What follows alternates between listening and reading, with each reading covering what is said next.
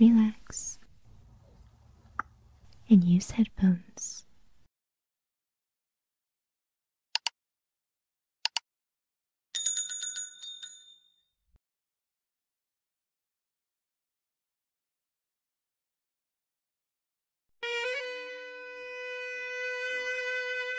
Cleopatra.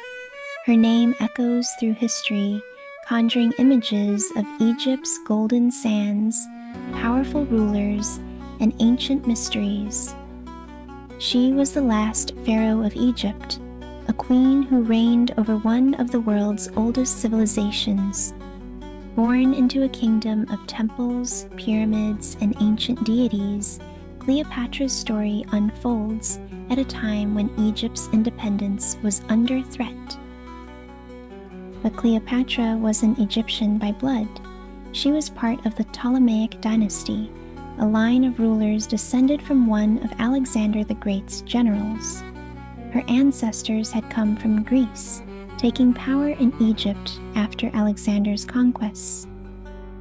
For nearly 300 years, the Ptolemies ruled as foreign monarchs, balancing Greek customs with Egyptian traditions. Cleopatra was born into this unique world, shaped by both Greek and Egyptian influences. Unlike her predecessors, she embraced the culture around her. She learned the Egyptian language, something rare for the Greek rulers before her. She studied Egypt's religion, its gods, its history. To her people, she wasn't just a queen, she was Pharaoh. This was a time of struggle and ambition, a period when Rome was rising and looking to expand its power. Cleopatra ruled Egypt as the Romans looked east, determined to bring the ancient kingdom under their control. But Cleopatra was clever. She was a diplomat, a strategist. She used every tool she had to protect Egypt and maintain its place in the world. Her story is unique. She wasn't just a queen, she was a symbol, a figure caught between worlds.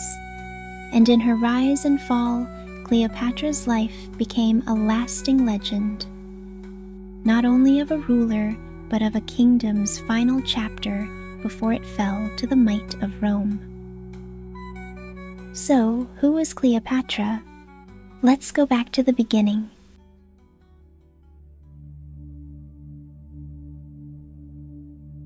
The story of Cleopatra's dynasty begins centuries before her birth, with the fall of an empire and the rise of another. It all started with Alexander the Great, a man who conquered lands from Greece to Egypt and beyond. After his death in 323 BCE, his empire was divided among his generals, each taking control of different regions. Egypt fell to Ptolemy, one of Alexander's closest companions and a skilled leader. This marked the beginning of the Ptolemaic Dynasty, a line of Greek rulers who would reign over Egypt for nearly 300 years. Ptolemy became Ptolemy the First Soter, meaning savior. He established Alexandria as the dynasty's capital, naming the city after Alexander himself. Alexandria quickly became a center of knowledge and culture, famous for its great library and towering lighthouse, one of the 7 wonders of the ancient world. But while the city flourished, the dynasty faced challenges that would define its rule. The Ptolemies were foreigners in Egypt, ruling over a people with traditions stretching back thousands of years. Egypt had a unique identity, filled with gods, rituals, and customs that the Ptolemies couldn't ignore. To secure their power, they adopted Egyptian symbols and titles. They called themselves pharaohs, wore traditional crowns, and even portrayed themselves in Egyptian art. But the people still saw them as outsiders. Each generation of the Ptolemies faced the difficult task of blending Greek and Egyptian cultures. The court spoke Greek, and the dynasty clung to its Macedonian roots. This created a divide, with the Ptolemies seen as both part of Egypt and apart from it. Internal power struggles only added to the dynasty's troubles, as family members often turned against one another for the throne. Assassinations and betrayals became all too common as each ruler struggled to hold on to their fragile power. Into this world of conflict and ambition, Cleopatra was born around 69 BCE. She came into a dynasty weakened by generations of infighting and challenged by the growing power of Rome to the west. Her father, Ptolemy XII, ruled in a time of constant turmoil. Known as Auletes, or the flute player, he struggled to keep control of his throne, relying heavily on Rome's support to secure his rule. But this support came at a price, and Auletes faced opposition from within Egypt. Cleopatra, from a young age, witnessed these struggles and the political games that defined her family. Cleopatra stood out among her siblings. She was intelligent, observant, and curious about the world beyond palace walls. Unlike her family, who saw Egypt mostly through Greek eyes, Cleopatra wanted to understand the people she would one day rule. She studied Egyptian, a language her family rarely bothered to learn, and became fluent. She studied the religion, absorbing the beliefs and customs of the land. In her people's eyes, Cleopatra wasn't just a foreign ruler, she was a pharaoh who embraced Egypt's soul. Her education was vast and thorough. She learned Greek philosophy, mathematics, science, and diplomacy. Alexandria, as the intellectual heart of the ancient world, provided her access to scholars and books from across the known world.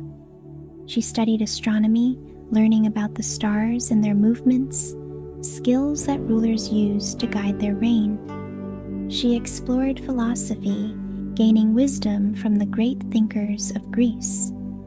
She was fluent in several languages, including Greek, Egyptian, and possibly others like Hebrew and Aramaic. This multilingual ability would become one of her greatest strengths, allowing her to communicate directly with leaders from foreign lands. Cleopatra grew up with a deep sense of purpose and a sharp political mind. She understood the challenges that lay ahead, not just within her own family, but from the outside world, where Rome's power was spreading quickly. By the time she was a young woman, she was already preparing to step into Egypt's turbulent political landscape, fully aware that her intelligence and skill would be her greatest weapons. As Cleopatra approached adulthood, the stage was set. She was part of a dynasty that ruled both Egypt and itself with equal difficulty. The Ptolemaic line was filled with intrigue, conflict, and ambition, and Cleopatra would be no different. But unlike those who came before her, she would navigate these challenges with a unique blend of Egyptian and Greek identity. And when her moment came, she would prove herself to be one of the most remarkable rulers in history. Eventually, the growing discontent in Egypt boiled over. In 58 BCE, a revolt forced Auletes into exile. The people of Alexandria, Egypt's capital, rejected him as their king, angered by his Roman alliances and the heavy taxes he imposed to fund them. Ptolemy fled to Rome, hoping to regain his throne with Roman help. While in Rome, he gathered support among powerful Roman politicians, offering bribes and promises to anyone who could help restore him. In time, Rome sent military aid, and in 55 BCE, with Roman backing, Auletes returned to Egypt, reclaiming his throne. But the price for this was high. Egypt now owed a debt to Rome that would haunt the kingdom for years. Cleopatra, just a young girl at the time, watched as her father navigated the fragile balance between Rome and Egypt. She learned how powerful alliances could make or break a ruler, but she also saw the dangers of relying too heavily on foreign powers. These early experiences shaped her understanding of the complex political landscape she would soon inherit. When Auletes died in 51 BCE, Cleopatra was around 18 years old. According to Egyptian custom, she was to rule alongside her younger brother, Ptolemy XIII, who was only 10 years old at the time. They were to be co-rulers, as was the tradition in the Ptolemaic Dynasty. However, the reality was far from equal. Cleopatra was older, more experienced, and determined to assert her authority. She was not willing to be a silent partner in this arrangement. But as a young woman in a male-dominated court, Cleopatra faced immediate resistance. The court advisors, who held significant power and influence, sought to control the young king. They saw Cleopatra as a threat to their control and worked to sideline her. Among these advisors was Pothinus, the ambitious chief minister who held the true power behind the throne. Pothinus and his allies viewed Cleopatra's independence and intelligence with suspicion. They wanted a compliant ruler, someone they could manipulate, and Cleopatra did not fit that role. Despite these obstacles, Cleopatra took bold steps to secure her authority. She acted as the sole ruler, placing her image on official coins, a significant act in ancient Egypt. By issuing coins with her likeness, she sent a clear message to her people. Cleopatra was the face of Egypt's power. She also used her knowledge of Egyptian language and customs to strengthen her claim, something her Greek predecessors had rarely done. To the people of Egypt, she was not just a Greek queen, but a true pharaoh who respected and understood their heritage. But Cleopatra's growing influence alarmed her brother's advisors, especially Pothinus. Tensions rose as Ptolemy's supporters plotted to remove her from power. The court quickly became a battleground, with factions forming around each ruler. In a swift and decisive move, Pothinus and his allies forced Cleopatra out of Alexandria. Stripped of her position and power, Cleopatra was exiled from her own kingdom. Yet Cleopatra did not give up. She retreated to the eastern borders of Egypt, gathering allies and planning her return. She knew that regaining the throne would require strategy, patience, and the right opportunity. Cleopatra was willing to wait for that moment, ready to strike when the time was right. And that moment came soon. Far to the west, a great conflict had erupted between two of Rome's most powerful figures, Julius Caesar and Pompey the Great. This civil war would change the fate of Rome and Egypt forever. Once allies, Julius Caesar and Pompey the Great were now locked in a brutal struggle for control of Rome. Their battle stretched across the empire, drawing in soldiers, resources, and allies from every corner of Roman territory. Pompey, outnumbered and on the run, eventually made his way to Egypt. He sought refuge, hoping that Egypt's wealth and resources could help him rebuild his forces. But Ptolemy XIII and his advisors saw Pompey's arrival as a dangerous liability. Egypt was still heavily indebted to Rome, and backing the losing side in this civil war could prove disastrous. They feared that sheltering Pompey might anger Caesar, who seemed likely to win.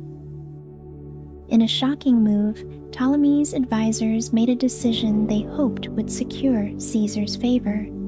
As Pompey stepped ashore, they betrayed him. Egyptian soldiers assassinated him right there on the sands of Egypt, a brutal end for one of Rome's greatest generals. They believed this act would please Caesar, showing him that Egypt was loyal to Rome's new rising power. But when Julius Caesar arrived in Alexandria shortly afterward, he was not pleased. Instead of gratitude, he felt disgust. Pompey had been a Roman consul and Caesar's son-in-law. He was outraged by the disrespect shown to a Roman of such high rank. Yet Caesar was now in Egypt, and his presence brought an opportunity that Cleopatra could not ignore. Hearing of Caesar's arrival, Cleopatra saw her chance. She knew that Ptolemy and his advisors would attempt to control the narrative, persuading Caesar to support their rule. If she was to reclaim her throne, Cleopatra needed to meet Caesar face to face. But Alexandria was no longer safe for her. Ptolemy's forces were everywhere, and entering the city openly would have been too dangerous. So Cleopatra devised a daring plan. Under the cover of night, she had herself smuggled into Alexandria. Some accounts say she was hidden in a large sack or rolled in a carpet, carried secretly to Caesar's quarters. When the guards unrolled her, Cleopatra emerged before the Roman general, capturing his attention immediately. Here she was, young, determined, and ready to reclaim her kingdom. Her boldness left a lasting impression on Caesar. Cleopatra pleaded her case, explaining the treachery of Ptolemy's advisors and her rightful claim to the throne. Caesar, intrigued by her intelligence and ambition, agreed to help. But this decision would not come without a cost. By supporting Cleopatra, Caesar effectively plunged himself into Egypt's internal struggle. As news spread of Caesar's support for Cleopatra, Ptolemy XIII and his forces mobilized. Alexandria erupted into chaos as rival armies prepared for battle.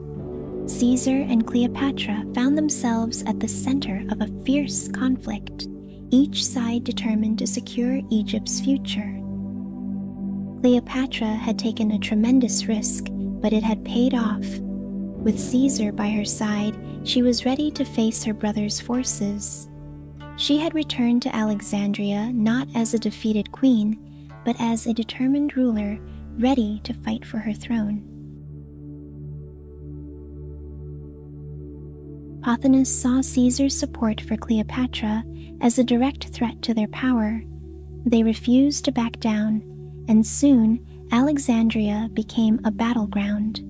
Caesar took up residence in the royal palace alongside Cleopatra, setting up his defenses against Ptolemy's forces. The city, once peaceful, was now gripped by civil war.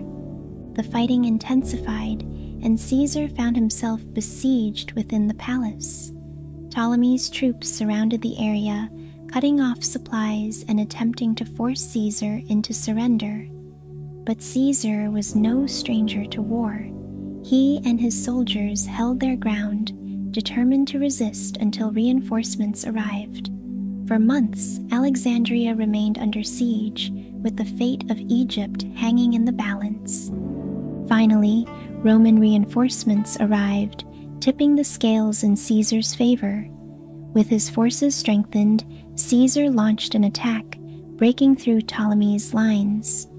The fighting was fierce, with battles raging across the city.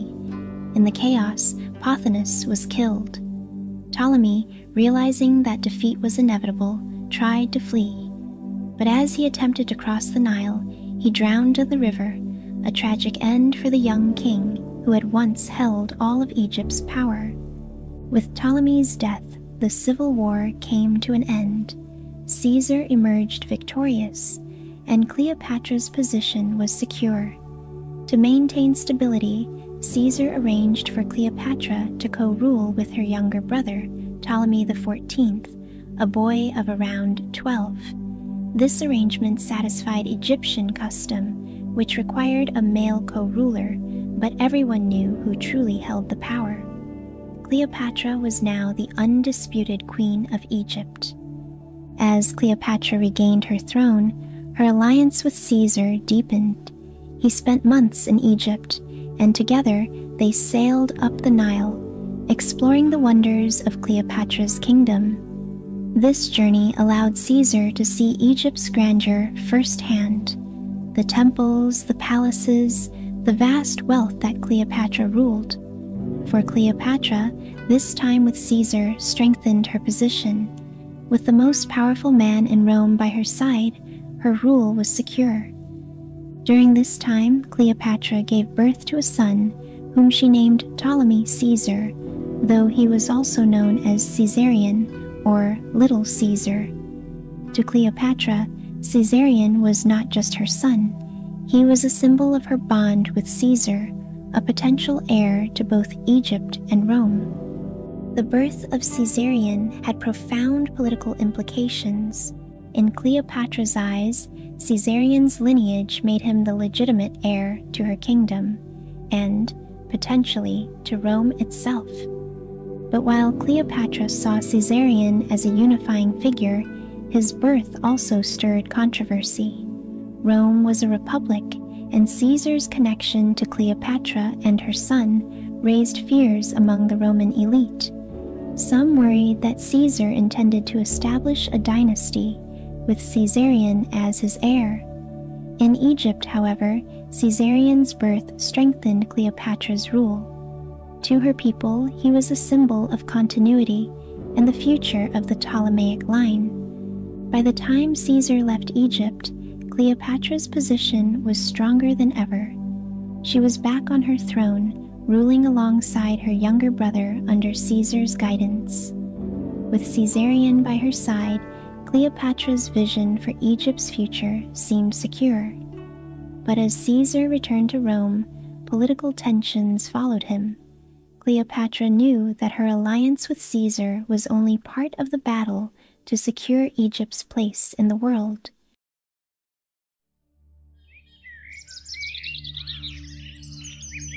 Cleopatra turned her attention to strengthening Egypt from within. Years of political turmoil had left the kingdom weakened. To maintain Egypt's independence, Cleopatra knew she needed a strong and stable economy. She began by focusing on agriculture, the backbone of Egypt's wealth. The Nile River, with its annual floods, nourished Egypt's farmland, and Cleopatra took steps to maximize this precious resource. She organized improvements in irrigation and encouraged the production of crops like wheat and barley, which were traded with other nations. Cleopatra also paid close attention to Egypt's financial affairs. She introduced policies to improve the economy, stabilizing Egypt's currency and managing resources more efficiently. By promoting trade with neighboring regions, she brought wealth into Egypt, securing the funds needed to strengthen her kingdom.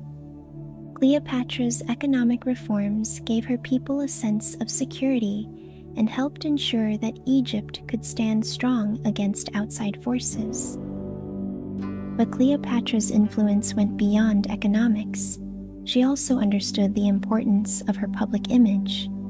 To the Egyptian people, Cleopatra presented herself not only as their queen, but as the living embodiment of the goddess Isis, one of Egypt's most revered deities. This was a powerful connection. Isis was the goddess of motherhood, healing, and protection, qualities that resonated deeply with Cleopatra's subjects. By associating herself with Isis, Cleopatra earned the loyalty of her people, who saw her as a divine protector of Egypt. Cleopatra adopted traditional Egyptian dress and symbols, making public appearances in the attire of a pharaoh. She spoke the Egyptian language fluently and performed religious ceremonies, further solidifying her role as a pharaoh who respected and upheld Egypt's ancient traditions. To her people, Cleopatra wasn't just a Greek queen, she was a ruler who truly belonged to Egypt. But Cleopatra's ambitions extended beyond her kingdom. In 46 BCE, she made the daring decision to journey to Rome, accompanied by Caesarion. She traveled in style, bringing with her a retinue of attendants and treasures that showcased Egypt's wealth and sophistication. In Rome, Cleopatra hoped to strengthen her alliance with Caesar and establish a place for her son in Rome's political landscape. Her arrival caused a sensation. Here was a foreign queen, intelligent, powerful, and undeniably captivating, whose relationship with Caesar had already stirred gossip. While in Rome, Cleopatra observed the politics of Caesar's world firsthand. She saw how Rome's senators, generals, and officials navigated power. She studied their customs, their alliances, and their rivalries. Cleopatra understood that Rome was no ordinary ally. It was a rapidly expanding empire with ambitions that stretched far beyond its borders. She knew that Egypt's future would depend on maintaining a delicate balance with Rome's leaders. Caesar, for his part, treated Cleopatra with honor. He even dedicated a golden statue of her in the Temple of Venus Genetrix, a public symbol of her importance in his life. But this recognition also sparked controversy. Many in Rome saw Cleopatra as a threat. She was a foreign queen with close ties to their leader, and her presence fueled rumors that Caesar might establish a monarchy with Cleopatra and Caesarion by his side. Rome's citizens, proud of their republic, grew uneasy with the idea of Caesar gaining absolute power. Then, in 44 BCE, tragedy struck. Caesar was assassinated by a group of Roman senators, stabbed to death on the Ides of March.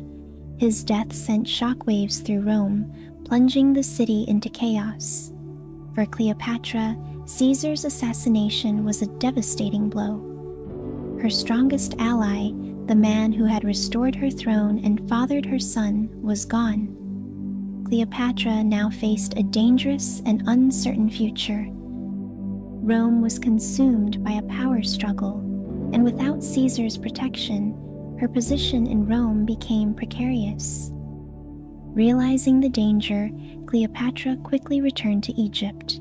She took Caesarion with her, ensuring that he would be raised in his homeland, far from Rome's political turmoil. Back in Alexandria, Cleopatra resumed her rule with renewed focus. She was now more aware than ever of the delicate balance she needed to maintain to keep Egypt safe. Caesar's death marked the end of an era for Cleopatra. With Rome divided, Cleopatra would soon face new alliances and new challenges, ones that would test her strength and shape the final years of her reign.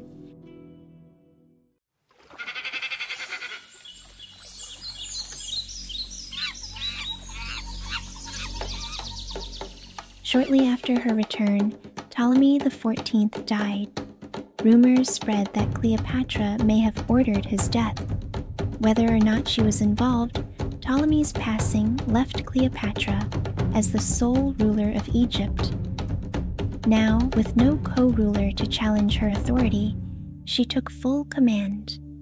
Cleopatra was no longer simply a queen sharing the throne. She was the Pharaoh of Egypt, ruling independently over one of the ancient world's last great kingdoms. Cleopatra understood that Egypt's independence was fragile. The Roman Republic was expanding aggressively, claiming territories across the Mediterranean and beyond. Cleopatra saw the danger in this and knew that Egypt needed to be strong and self-sufficient to avoid falling under Rome's control. She envisioned a prosperous Egypt, one that could maintain its sovereignty in a world increasingly dominated by Roman power. To achieve this, Cleopatra continued the economic reforms she had begun earlier in her reign. Agriculture remained the foundation of Egypt's wealth, and Cleopatra took steps to ensure that the Nile's resources were managed wisely. Cleopatra also turned her attention to Egypt's domestic policies. She strengthened the financial systems, working closely with advisors to ensure that taxes were collected efficiently and that funds were used to benefit the people. Through careful economic management, Cleopatra secured a steady flow of resources that allowed Egypt to thrive independently without relying on foreign aid.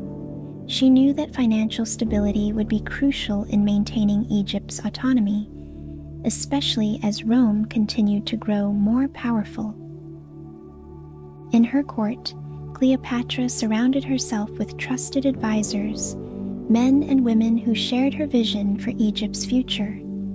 She was careful in her alliances, building relationships with local leaders and nobles who could help her maintain order and stability. By securing the loyalty of Egypt's powerful families, Cleopatra ensured that her rule would go unchallenged from within. She created a court that was loyal to her and to Egypt, united by a common goal of preserving the kingdom's independence. As Cleopatra solidified her position, Egypt grew stronger under her rule. Her careful balancing of economic reform, religious dedication, and political alliances created a foundation that would allow her kingdom to withstand the pressures of a changing world. But Cleopatra knew that Egypt's position remained delicate. Across the sea, Rome was still watching, and its leaders were preparing for the next phase of their expansion. Cleopatra had bought Egypt time, but she knew that sooner or later the balance would be tested.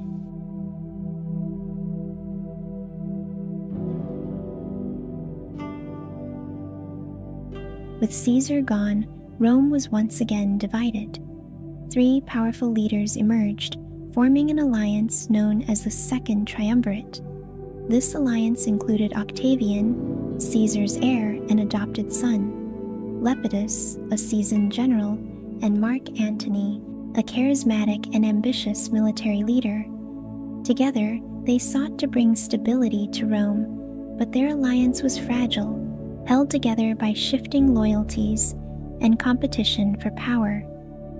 Of the three, it was Mark Antony who held the most influence in the east, where Egypt lay waiting. Antony saw Egypt as a valuable asset, rich in resources and positioned at the heart of key trade routes. For Cleopatra, Antony represented more than just a Roman general. He was a powerful ally who could help her maintain Egypt's independence. Antony sent word inviting Cleopatra to meet him in the city of Tarsus in what is now Turkey. Cleopatra knew this meeting could change everything, and she prepared carefully. Cleopatra was no stranger to the power of presentation. She understood that to impress Antony, she needed to show him Egypt's wealth and majesty. When she arrived in Tarsus, she did so in a spectacle that would be remembered for centuries. Cleopatra sailed up the Cydnus River on a grand barge, with purple sails billowing in the wind and silver oars glinting in the sunlight. The air was filled with the scent of incense, and Cleopatra herself was dressed as the goddess Aphrodite, reclining on a golden couch under a canopy of silk. Musicians played, and her servants, dressed as mythical figures, attended her. Cleopatra presented herself not merely as a queen, but as a living goddess, a ruler worthy of Rome's respect. Antony was captivated. Cleopatra's display had worked perfectly, and the two met not as rivals, but as equals. Over the following days, Cleopatra and Antony spoke at length. She knew how to charm him, using her intelligence, wit, and understanding of Roman politics. Antony, impressed by her strength and ambition, began to see Cleopatra not only as a valuable ally, but as a partner.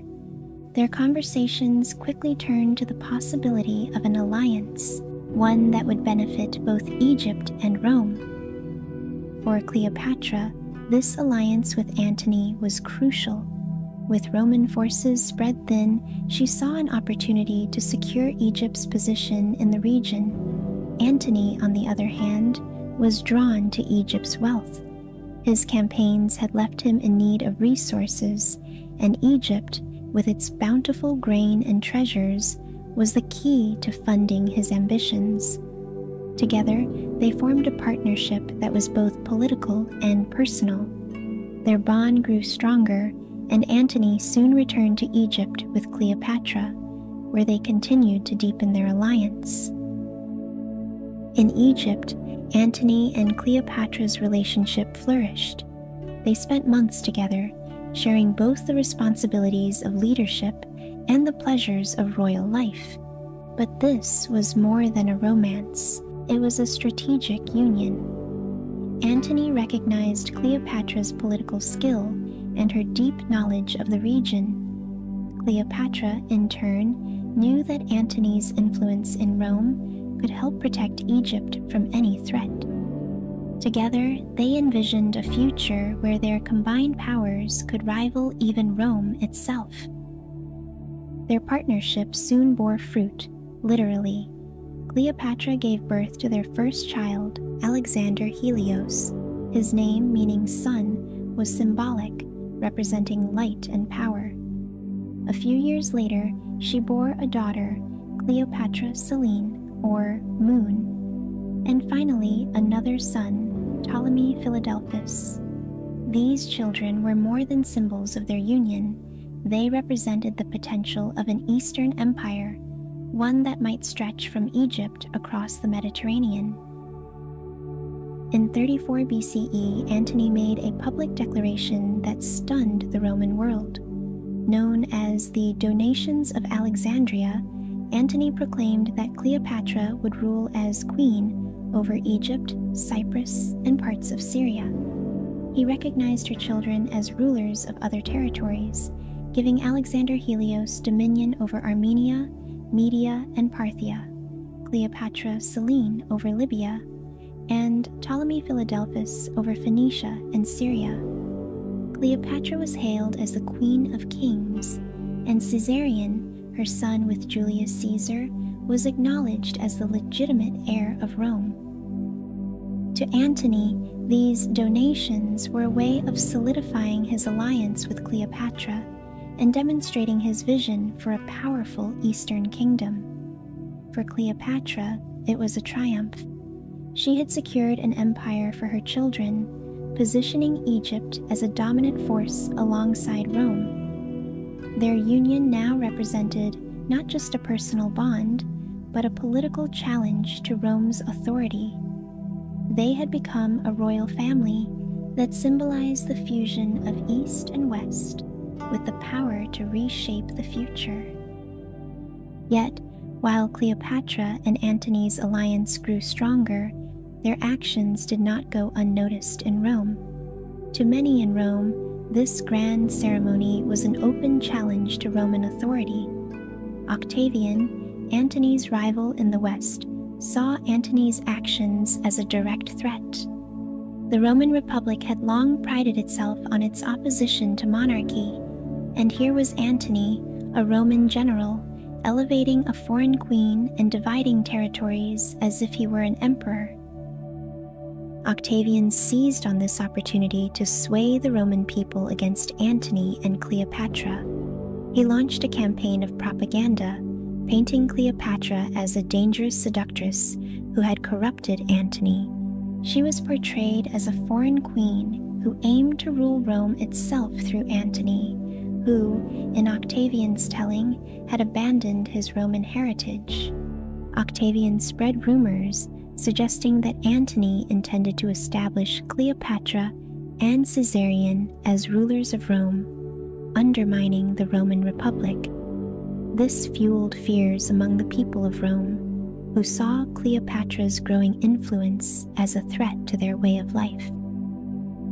Tensions continued to rise. Rome was divided, with Octavian rallying supporters against Antony and Cleopatra. Antony, isolated from Rome's political heart, focused on building his power in the east. But Octavian was preparing for war, determined to bring down Antony and Cleopatra and secure Rome under his sole control. The stage was set for a final confrontation. Cleopatra and Antony's dream of an Eastern empire had sparked a fire that would soon consume them. Their vision was powerful, but Rome was stronger, and Octavian's ambition would not be denied. The battle for Egypt and for the future of both East and West was about to begin. In 32 BCE, Octavian made his move. He declared war not against Antony, his fellow Roman, but against Cleopatra. By framing the conflict as a defense against a foreign queen, Octavian rallied the Roman people to his side. Rome prepared for battle, and the stage was set for one of the most famous naval confrontations in history, the Battle of Actium. In 31 BCE, the two sides met off the coast of Actium in western Greece. Antony and Cleopatra had assembled a vast fleet, determined to protect their alliance and defend their vision of an Eastern empire. Cleopatra herself was on board, her ships lined with Egyptian soldiers and treasures, ready for war. But Octavian's forces were better trained and better supplied. He had the advantage of Rome's resources, and his fleet was commanded by Agrippa, a brilliant strategist. As the battle began, Antony and Cleopatra's forces found themselves outmaneuvered. Agrippa's tactics cut off Antony's supply lines, weakening his fleet. The fighting was intense, but Octavian's forces held the upper hand. In a desperate bid to save her fleet, Cleopatra's ships attempted to break through Octavian's line, but the strategy faltered. At a critical moment, Cleopatra's flagship turned and fled the battle, heading back toward Egypt. Seeing her retreat, Antony's forces wavered. Some accounts suggest that Antony followed her, abandoning his men in a moment of confusion. Whatever the reason, the fleet collapsed, and Octavian emerged victorious. The Battle of Actium was a devastating blow. With their fleet destroyed and their forces scattered, Antony and Cleopatra's dreams of an Eastern empire lay in ruins. The two returned to Alexandria, knowing that Octavian would soon follow. Back in Egypt, they prepared for a final stand. They fortified the city, rallying what remained of their forces, but both knew the odds were against them. As Octavian's army advanced on Alexandria, Antony faced one defeat after another. His once powerful forces had dwindled, and his allies deserted him. Octavian's forces entered Egypt with little resistance, and Antony, realizing his position was hopeless, was overcome with despair. In a final act, Antony fell on his own sword, ending his life. His death marked the end of Rome's civil war, but for Cleopatra, the struggle was not over. After Antony's death, Cleopatra found herself isolated, facing the full force of Rome. Octavian had entered Alexandria, victorious and intent on claiming Egypt for the Roman Empire. Cleopatra was now confined within her palace, watching as her kingdom slipped away. Yet, even in this moment, she did not lose her determination. She hoped to negotiate with Octavian, seeking a way to secure a future for her children and perhaps some autonomy for Egypt. Cleopatra reached out to Octavian, offering Egypt's loyalty and its vast resources if he would allow her to retain a part of her kingdom. However, Octavian's ambitions for Egypt were clear. He did not intend to allow Cleopatra any rule. Instead, he planned to bring her to Rome, where she would be displayed in a grand procession, a symbol of Rome's victory over Egypt. Realizing what lay ahead, Cleopatra made a fateful decision. She had lived as a queen and did not want to face life as a captive. Cleopatra planned her own passing, choosing a dignified end that aligned with her life as a powerful ruler. Legend tells us that Cleopatra chose a snakebite, a method seen in her culture as a symbol of sovereignty. Some accounts say the snake was brought to her hidden in a basket, but what is clear is that Cleopatra took control over her final moments. She dressed in her royal garments, lying down with the grace of a queen, waiting for her fate. When Octavian's men entered her chambers, they found her already gone, her final act complete. With Cleopatra's passing, the Ptolemaic Dynasty came to an end. Egypt, once a powerful and independent kingdom, was now a part of the Roman Empire. Octavian, who would soon become Rome's first emperor, took control of Egypt's wealth and resources, securing his power. The era of the pharaohs, stretching back thousands of years, had come to an end. As for Cleopatra's children, they faced an uncertain future. Caesarion, her son with Julius Caesar, was viewed by Octavian as a potential threat. He was captured and did not survive. Her other children, born to her and Antony, were taken to Rome, where they were raised in the household of Octavia, Octavian's sister. Their lives were forever changed, their family legacy a part of history. Cleopatra's story marked the end of ancient Egypt as a sovereign power, yet her legacy endured. She was Egypt's last pharaoh, a queen who made every effort to protect her kingdom, and her life became one of history's most enduring tales.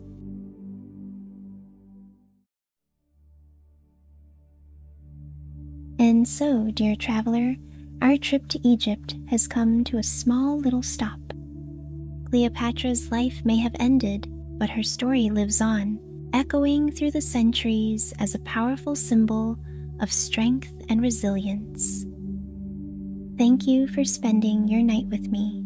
May you find peace and comfort tonight, and may your tomorrow be filled with the strength to seize the day. Until next time, rest easy and dream heavenly. Good night.